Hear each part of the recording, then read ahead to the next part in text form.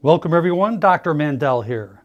Potassium seems to be the big word today, but it should be, because potassium plays a major role within our neurological system as well as our muscles. If you're having any kind of pain, nerve transmission, muscle spasm, Charlie horse, or anything that's going on within your body, as well as palpitations within the heart, potassium may be the miracle for you.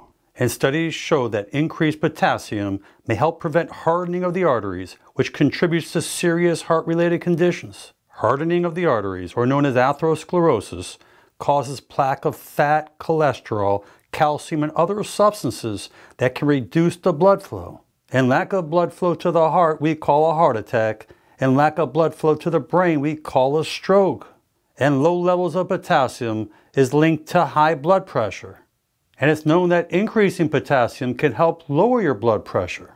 But here is the big problem. Most of us are potassium deficient. With the foods that we eat, as well as the medications, particularly diuretics, we are losing so much potassium, and we don't know it.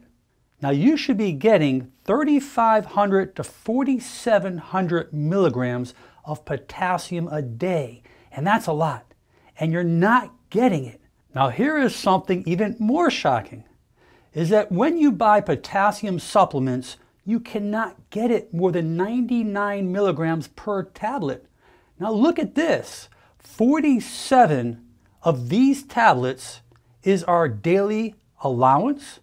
Can you imagine taking 47 pills at one time just to get your daily allowance of potassium? So figure this, a banana has 400 plus milligrams of potassium. We have to eat 7.5 bananas just to get our recommended daily allowance of potassium in our body. We're gonna go monkeys because of that.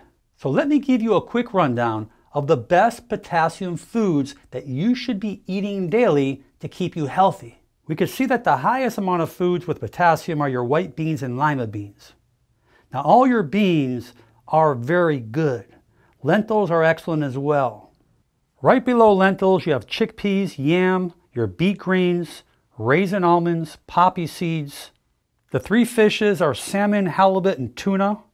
Your oats, your quinoa, your spinach, parsley, and those are all great sources of potassium to start putting into your diet today. So let's not go bananas together. Let's keep it simple. I hope that these foods make a big change in your health. Potassium is such a major mineral within our electrolytes. Please share this with your friends and family. Leave your comments below, and most important, make it a great day. I'm Dr. Alan Mandell.